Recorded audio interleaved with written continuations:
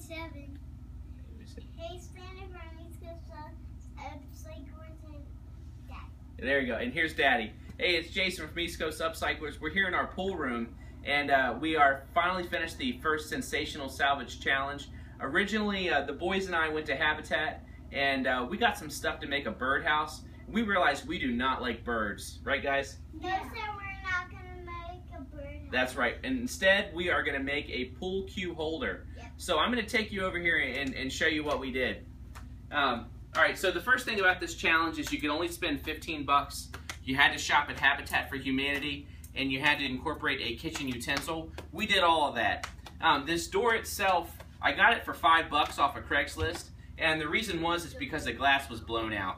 So instead what I did is I took some beadboard and I wedged a piece of plywood in behind it and then put the beadboard in the middle.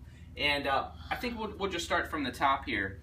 So up top I have an old piece of trim, and I painted it with the same gray, and then I sanded it, and then I stained it, and I got that really old funky distressed look.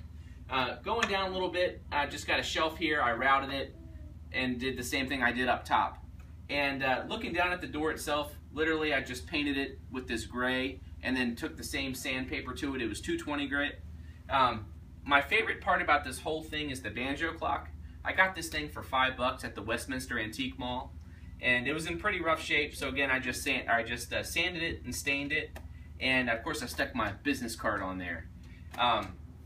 Going down, I incorporated a corkscrew that's holding my triangle in, and then one of the coolest things is you have some old utensils over here that I just bent, and that's what's holding my pool cues in.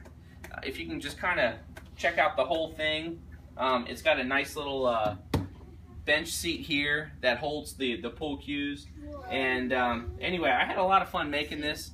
I think this is going to stay in our basement for a long time, and I'm looking forward to see what the other Sensational Salvage Challengers are doing. For more awesome projects like this, you can visit us at www.eastcoastupcyclers.com.